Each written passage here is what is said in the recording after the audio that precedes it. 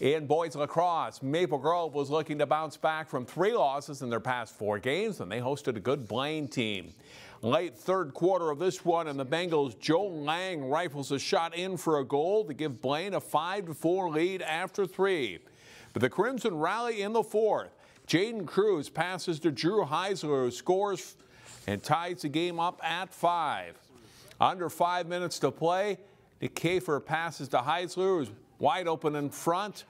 Maple Grove is ahead 6-5. Heisler scores 3 goals in the fourth quarter, 4 in the game. Maple Grove wins it 7-5.